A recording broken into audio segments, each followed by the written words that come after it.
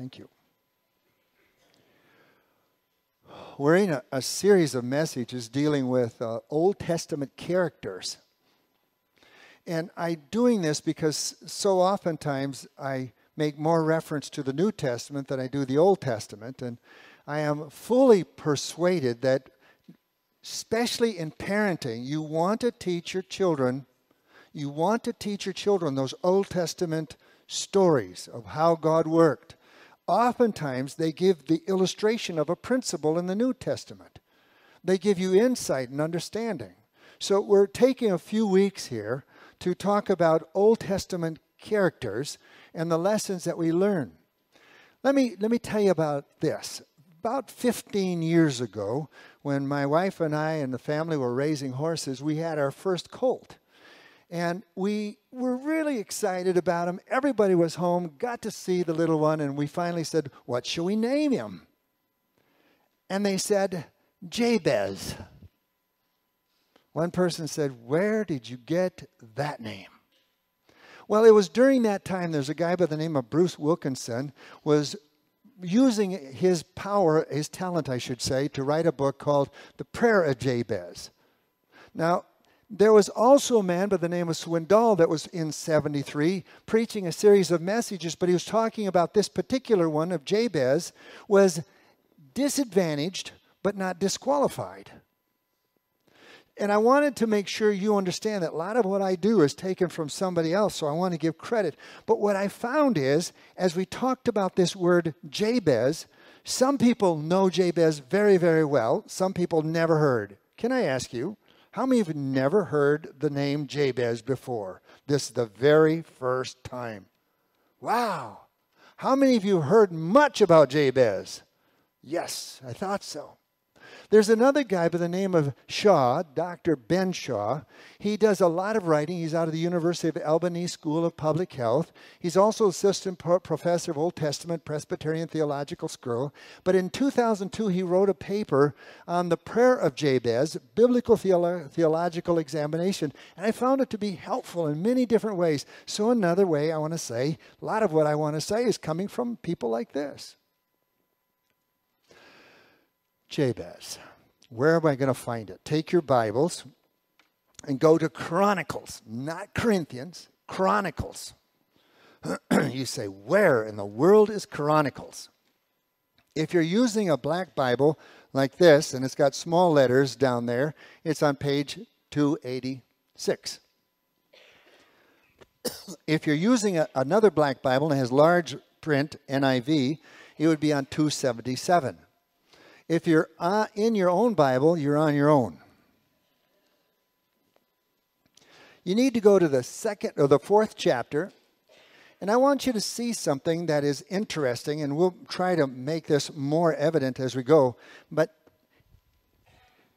Chronicles, and I quote Chuck Swindoll. He said, quote, respectfully, Chronicles is the most boring book in the Bible. What do you think of that? Chronicles is the most boring book in the Bible. And you say, why is that? Because it's nothing but genealogies. It's genealogy after genealogy after genealogy. There you have Abraham, Isaac, and Jacob. And there Jacob had 12 sons. And these 12 sons were considered to be the sons of Jacob. Jacob's name is changed to Israel. Now they're called the 12 tribes of Israel. And then you get down into Chronicles, and it begins to list every one of those tribe leaders, and then all those that have come from them. And it's like reading words you've never seen before. It's really challenging, especially for me. And yet I find something that was so interesting. I come to 1 Chronicles chapter 4, and I come down to verse 9, and I see something that's even unusual.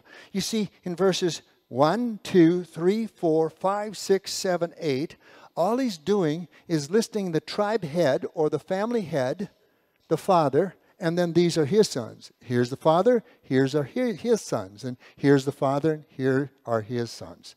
And then you come to verse 9, and what you see there is that he stops when he says Jabez. Now, 5 sentences in the English language, 2 verses in your Bible, and then he's back at quoting the genealogies. And you'd almost like to say, is that really, why is that there?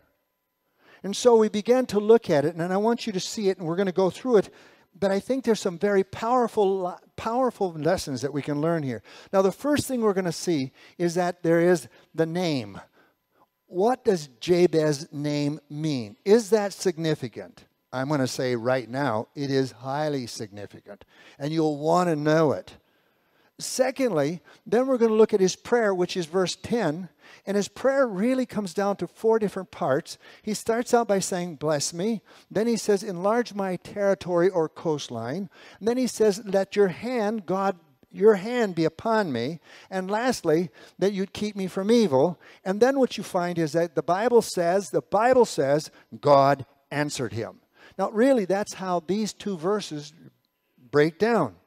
Now, what I want us to do is look at these 2 verses, take it as it were phrase by phrase, and I think what you're going to find is that there's some things in there that are just extremely important as we go. Ready? Here we go. Verse 9. Jabez. That's the name. We're going to come back to it in a moment. Jabez was more honorable than his brothers. Now, fitting this into the context, this fits in the sense that his brothers, that doesn't necessarily mean his sibling, but the brothers that have been in his lineage, we started with Judah, and then we come all the way down. He says, but Jabez was more honorable than his brothers. Now, what you're finding is that you have a statement there, but it has nothing to give credence to it. You'd say, then why would you say that? Is there reason for that being said? How come Jabez, other than these, is more honorable? We're going to find that out in just a few minutes, but we'll stop there. The next thing that you read is simply this. His mother had named him Jabez, saying, I gave birth to him in pain.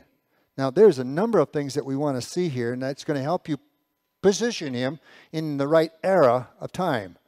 First of all, you want to see what is seen there, and then I want you to see what's not seen there. Now, obviously, what you see there is mom. What you don't see there is dad. You say, so? Well, if you go in the verses prior to this, you're going to find that dad is the one that always names the child, but mom's naming the child. You'd also say that dad is for some reason out of the picture, and that mom names the child Jabez, and then she makes a statement that gives qualification to Jabez's name, saying, I gave birth to him in pain. All right, let's unwrap this. Let's go back to the father situation. Now, you understand, I'm going to make this up. But I want to make this up on purpose because the question that I had right away was, in what time period is Jabez living? And the answer becomes very clear. He's living at the time when they have come off the desert experience, crossed the River Jordan, went up against Jericho, and then also facing Ai, another city. We'll get to that in a second. Now, what am I saying that for? Let's just try to remind ourselves that if I hook something up to this, I might remember it better. Why isn't Jabez's dad listed here? Why isn't it Jabez? Why isn't the father the one that names Jabez? As you know, in the New Testament, Zechariah named John. Now, why? Okay, we can make up some stories just to get us situated in that time period. Maybe Jabez's dad was part of that unbelieving group that would die in the wilderness before they could cross over the River Jordan in a miraculous way into the promised land. I said, I'm making up a story, but maybe that's where he died. Don't know. But you remember they did cross over the Jordan when it was swollen in a miraculous way. And then they did face the town of Jericho. Now you remember in that time that God said to them, don't touch anything in Jericho. Don't touch anything in Jericho. Leave it there. It's not yours. It's mine. Leave it alone. Then we're introduced to the story in Joshua 7 about Achan. Achan, his name is proper because he would cause a lot of aching. Achan took stuff from Jericho, took it back to his tent, hid it. Then, with unbeknown to Joshua, they were going to go up against this town called Ai. They send 3,000 troops up there. 37 of these people die. Could Jabez's dad be one of those? Don't know. Now, why am I saying this? I'm telling you a story. I'm making up this story, but I'm trying to get you into the place where the time zone is right. It's in that period of time. It's also in that period of time that Joshua will call the heads, the brothers, if you please, the tribes together, and he'll say, I'm going to divvy up now the land, the promised land, to each one of your tribes. You then give them to your children, divvying them up that way. Now that's important because you'll see why in a few moments. But you understand it's in that period of time. Now, let me take you back. All we did that for was to say what time period we think now we understand and will remember it. Secondly, his mother named him Jabez. Now, if she would have stopped, but she didn't. The next thing she says is saying, I gave birth to him in pain. Now, again, one thing we know is very common is that in childbirth there's pain. We would also know that that is a result of Genesis 3. When Adam and Eve sinned, one of the things that was laid on the woman is that she would bring forth children in pain. It would be a reminder of the curse of sin. Adam would have his, the snake would have his, and she would have hers. And when she had babies, it reminded her of one thing, is that the curse of sin is still upon us. Now, we don't know how much pain. We don't know if it was abnormal pain. We don't know anything except one thing. She was reminding Jabez his name, part of his name means pain. I bore you in pain. But there's something very interesting about Jabez's name because there is a, simply like you would say, pain/hope. Because it's almost as if you should say when you and I have had our children and we look at them and we understand that they were born in pain. It's part of the curse. It's still upon us. But we look at that child and some of us have said, I wonder what they're going to become. I wonder what they're going to become. I wonder how they're going to bring such help to others and how they're going to be sustaining the kingdom of God, as we would say. I wonder, you look at them with such hope. Jabez's name is pain/hope. So she looks at the child and says, that was painful. And she looks at the child and says, now listen carefully. I remember a promise that God gave to Adam and Eve when they walked out of the garden that I would send a redeemer. Could you be that redeemer? So what we're seeing here is that one, she names him Jabez. She names him Jabez because of the pain it took to bear him. But she's also seeing, could it be, is it possible that he could bring that kind of hope? All right. Verse 10. We leave his name. And what we look at now is Jabez cried out to the God of Israel. Pause. What is that saying? Jabez was a believer. A believer in what? Well, who is he crying out to? The word crying out doesn't just simply mean rotating, giving a prayer.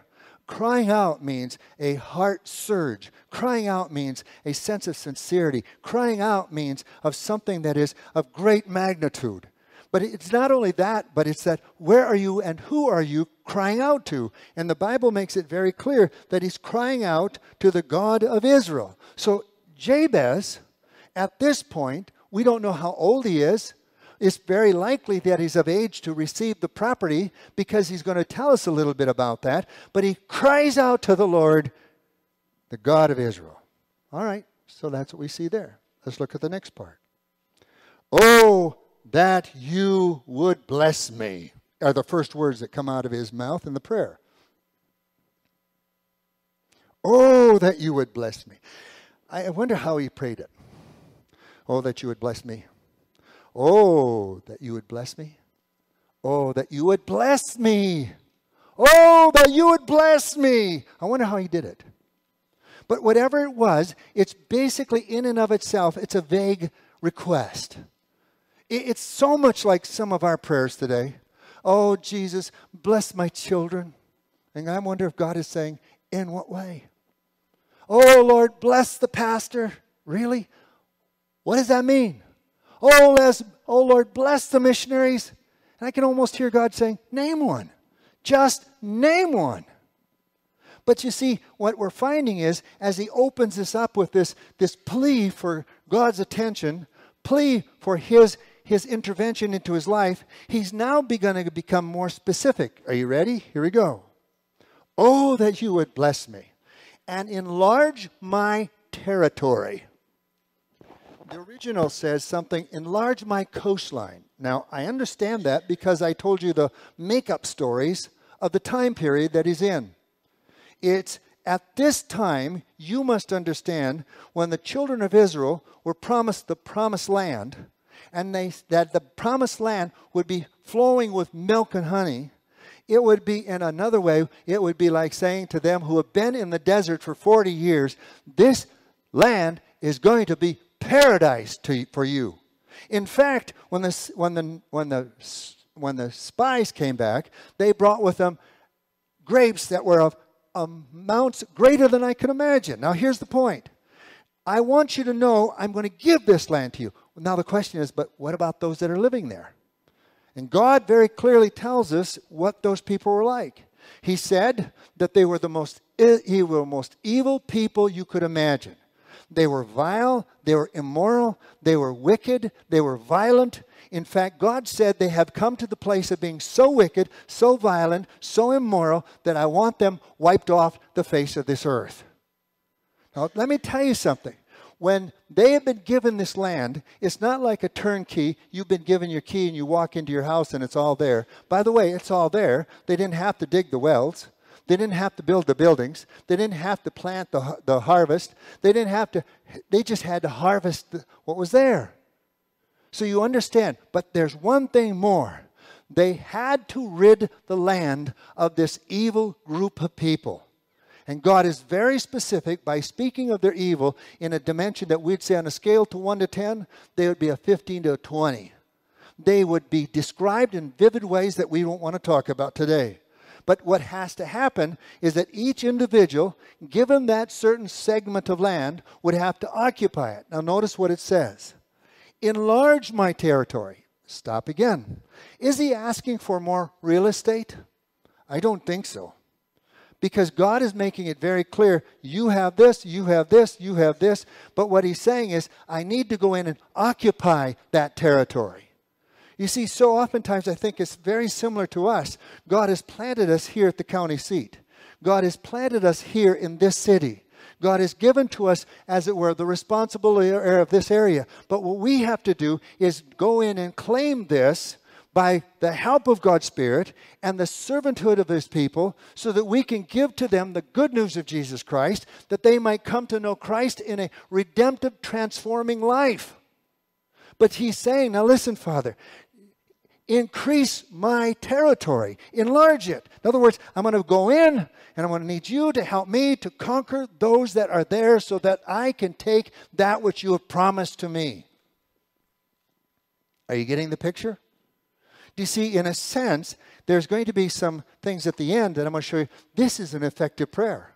It doesn't just stop with, Lord, bless me. But it begins to be very, very specific. Are you specific? Lord, enlarge my territory. You know, one of the things I pray for, my wife and I pray for, we pray for this over and over again. It's not enlarge our territory, but Lord, let our children and our grandchildren and the future mates of our grandchildren be children that really are committed to the Lordship of Jesus Christ. Now, I am saying, enlarge my territory. Let each one of my children claim ground for Jesus Christ. Let every one of my grandchildren be instruments in the hand of God to make a spiritual move. How are you praying? I oftentimes used to pray, Lord, protect them. As much as I want to, I don't anymore. I just understand this. I even don't say, Lord, be with them. Because I thought, that's stupid. If he's everywhere present, why would I ask him to be with my children? He's with my children. What I want to pray for is that their territory, spiritual territory, will be enlarged. So he says, bless me. Enlarge my territory. Now, listen, he's got to go up against the enemy, doesn't he? Now, this isn't a prayer where God says, okay, step aside, my son. I'm going to go in, I'll wipe him out.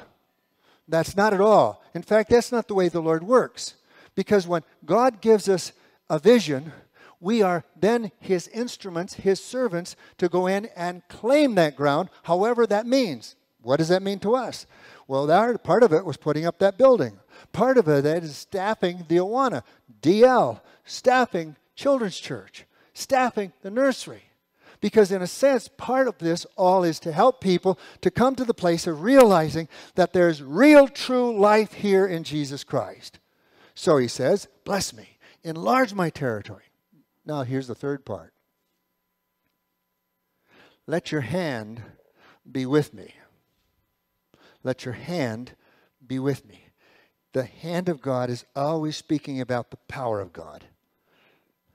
You see, it's not me going in and by my wit and my wisdom and by my experience and by my education, I become so smart that I began to know exactly what to do. I remember so clearly when that building was in, I kept saying, Lord, I don't know. Lord, I can't understand. Lord, send me somebody. And it was so interesting to see how God did that. My wife just ordered a video of those who built the ark.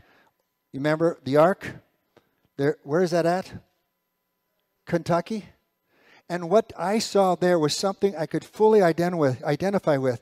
They were basically saying to do this thing, it's a football and a half long, and it's something that is so far beyond their understanding. And it's not only just building in the outside of an ark, but it's also taking care of every compartment inside. It's taking care of every compartment with its animal inside. And it's just more you can imagine. And they kept saying, Lord, we don't know how to do this. And they said over and over again, God supplied. God supplied, God brought, God did, God brought it about. Now, in a sense, when you look at this, he says, let your hand be with me. Lord, I can't be powerful enough to overpower these Canaanites. I'm not the soldier adequate. And he says, Lord, be the power. Now, you understand what I'm saying. He takes individuals like you and me, as weak as we might see, as inept as we might experience, and he wants to do something through you. And that's where Paul very clearly says, because of that weakness, he says, therefore I glory in my weakness, that the gift and the power of God and his Spirit will be living out through me. Now that's exactly what we're seeing in the New Testament. He's illustrating in the Old Testament by saying, let your hand be upon me. Are you praying that way? Lord, I don't have a clue how this is going to go. I don't know how you're going to bring things together. I don't know how we're going to reach the four corners of this county. I don't know. And then I pray, Lord, you do. Bring the right pieces. You know, as I think of this and I think of our generation, my generation that is quickly going to the side, I look at the funeral home and I see some of the people I know, and I know some of their ages, and I see how they're going by. I was saying, Lord, the next generation has to be in place. The next generation has to have the same zeal, or more so, the next generation has to have the same passion to bringing about the workings of Christ, the same passion for the Word of God. Lord, help me to get this next generation in place. And he's doing it. He's doing it. Now, let's go back. Oh, that you would bless me. But let me be more specific, he says. Enlarge my territory.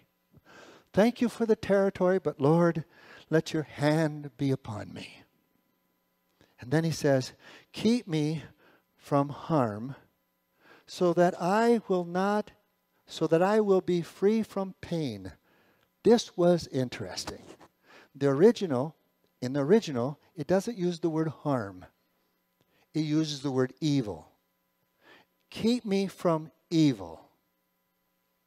Keep me from evil. Notice what he's saying. It's about me. I have a tendency. I have a tendency to do that which is other than your heart and your mind. Keep me from evil. You know what? The thing that I pray more, I think, and I just put this in front of you. I so appreciate Jim Miller's class on staying firm, as we'd say, to the end. Because I am so convinced you can be firm, you can be solid for the majority of your life. But if in those moments at the end of your life you choose to be disobedient, it is disastrous. It is disastrous. Everything you did seems to be overshadowed by what you shouldn't have done. Everything you said and was very accurate and to the point is now shadowed because you have not been faithful to the end. And I think it's imperative that we recognize that as believers in Christ, we've got to realize that every moment has got to be understood that if this is my last moment, will this be the right way to end? Now, I am so grateful to God how He forgives. I'm so grateful to God for how He cleanses. I'm so grateful how He can take my miserable mistakes and He can bring good out of them. That's what He promised to do. But what I'm trying to say is, Jabez here is saying, keep me from evil. Keep me from participating in evil. Keep me from being one who accepts evil. Stop again. I wish that were true of that Israelite family. They were told to go in and take the land. They were told to go in and put to death those who lived in there because of the evil. But what you find is that instead of doing what God said to do, they compromised. They made friends with evil. You understand what I'm saying? They made friends with certain people and they intermarried with certain people that they were never supposed to be. When you leave the book of Joshua and you move into the book of Judges, what you find is God's horrendous judgment on the people because they would not stay true to their calling. Our greatest job as individuals, as believers, is by God's grace and by His Spirit, in the light of His Word, in the company of the believers, stay true today. Stay true tomorrow. Stay true, because look at what He says. Keep me from evil, so that I may be free from pain. Can I tell you something that was interesting? The word pain in the Hebrew, he uses his name there. That I might be free of Jabez. What was Jabez referring to? The curse of sin. That I might be free of this.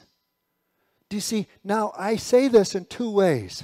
It will have a repercussion on my life if I choose to do other than what God wants. But it will have a repercussion on your life too if I choose to be different. Do you realize how clear it is when it says no man or woman is an island? Do you realize that how you speak, how you live, what you do will affect those around you? Do you realize how often a child looks to their dad, looks to their mom, and sees them as the examples to follow? I just close this scene a minute and just say this. I am so proud of my parents. They have literally laid a wonderful track to follow. As difficult and as hard as old age is, as much as what old age strips from you, there's still the passion for each other and there's the passion for Christ. They're finishing well. And guess what this boy wants to do? Finish well. I want to finish well. Let's go back. Oh, that you would bless me. Enlarge my territory. Let your hand be with me and keep me from harm or evil so that I will be free from pain. And it ends. Did you see how it ends? And God granted his request. And God granted his request.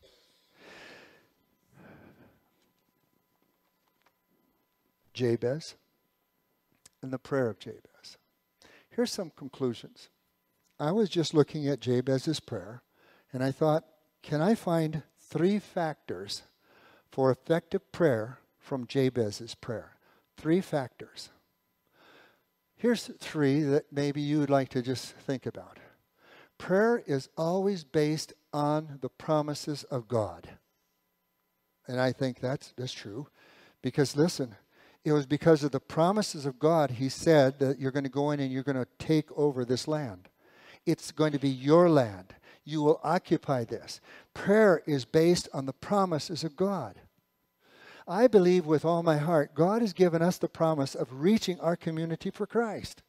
I believe we're seeing the unfolding of it even in these last weeks. I hope Ed stands up next Sunday and tells us exactly what's been taking place in Awana, or Steve in Discoveryland. I hope we understand that this is going to be a time in saying, it is happening. God is helping us to occupy this area for him and the name of Christ. God promised, I'll never leave you nor forsake you. And when we're about his commission, when he says, go into all the world and preach the gospel, and lo, I'm with you always until the end of the earth, you see, I already have his hand, his power with us. The prayer, listen to this, prayer conforms the believer to the will of God. It's not God being conformed to us. Do you understand? I think most of us better take a check of our praying, because most of the time we have a tendency to pray what we want more than what he wants. Prayer is for me being conformed to his will, not him being conformed to mine. What do you think? I think the third one is prayer keeps the believer from sin that causes pain, even in others. We have a Bible study on Thursdays, a men's Bible study, meets at 6 o'clock. Men are welcome, but I know it's kind of early. But one of the things we talked about was Peter's slippage. Yeah, you remember when Peter said, I'll never slip, I'll never forsake you, I'll stand with you, I'll die with you. He even pulls a sword in the garden and chops off the ear. You remember that. But then there's that moment when these little ladies, and I think there's 3 you can see for yourself. All they do is say, you're one of them. And in self-protection, Peter reels and says, not to me, until the rooster crowed. And then in Luke it says, that was the very moment that Peter's eyes and Jesus' eyes connected. There's no other place in the Bible that says that. Why did he slip? And then we discussed that together, and one of the things that became very, very clear is that Jesus makes a statement back in the garden. He says, pray, lest you enter into temptation or you fall. And as I look at the situation, Jesus, he gave himself to prayer 3 different times, but each time he came back, he found the disciples slipping into sleep.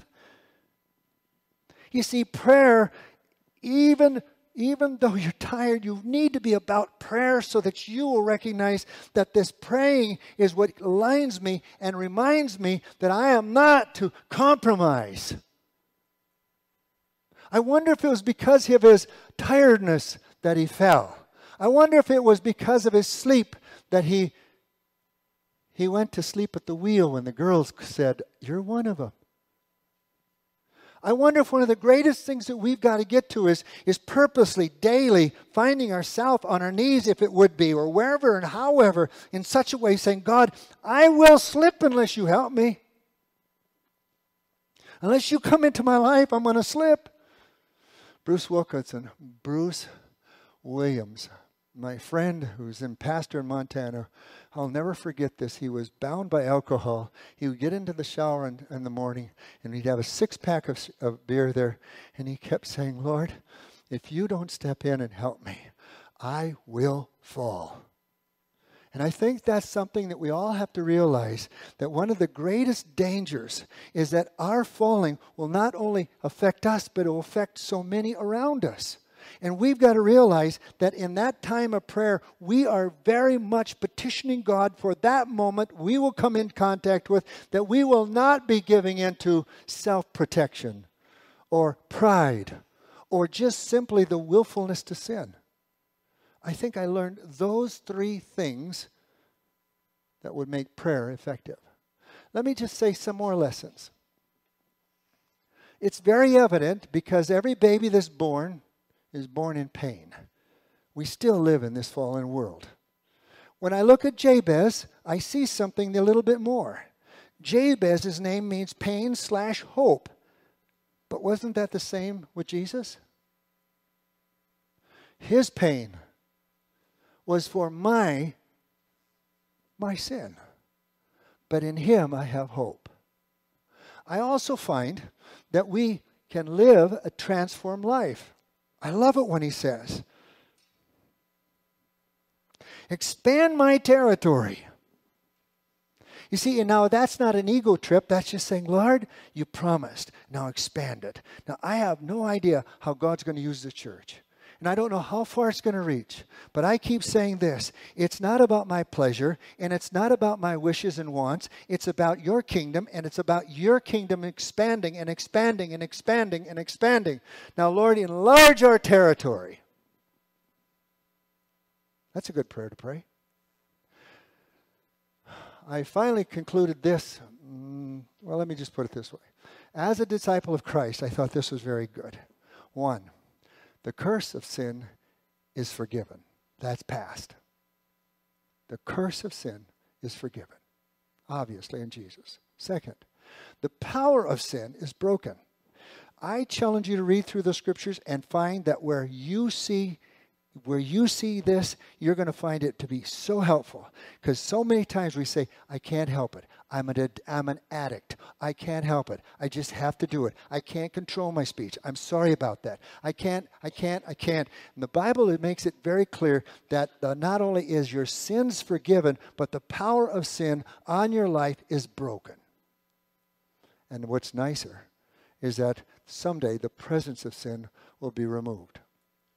Let's wrap it up with 3 applications or more. 1, we can come boldly to God in prayer. That's what Hebrews says. Come boldly, come boldly, come boldly. I love that passage. Secondly, we must learn God's promises so to pray with confidence.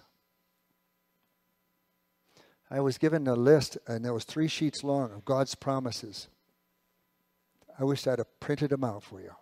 When you know his promises, you can pray with confidence. Thirdly, we're warned of the danger of moral failure.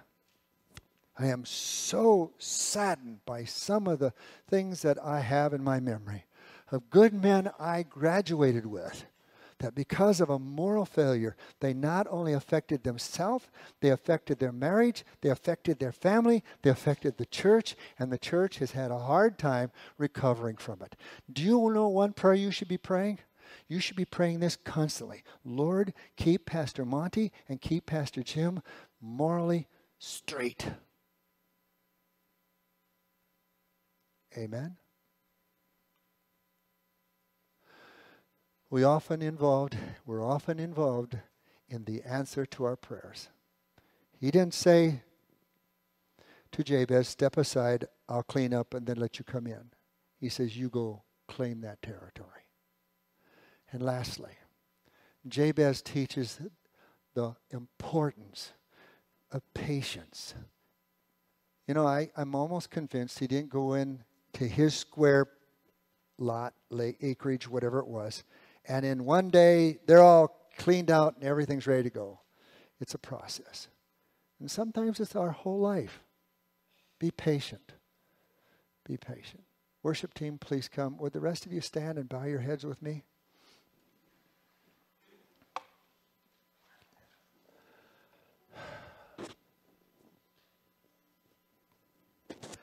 Father, I'm deeply thankful for a person that you slipped in by the name of Jabez. I'm thankful that he looks a whole lot more human than sometimes we want to give credit to those biblical characters. But I thank you that as he brought before you his request in earnestness for your glory, you answered him. I stand here as an individual. I stand here as a pastor. We stand here together as a body of believers in this local community. And we don't doubt in our mind but that you've given to us this territory. And we're not quite sure how it's to come about. But Lord, you have brought it thus far. And I have no doubt that you're going to be faithful for the days to come. For your faithfulness. For your great faithfulness, we thank you and we say, amen.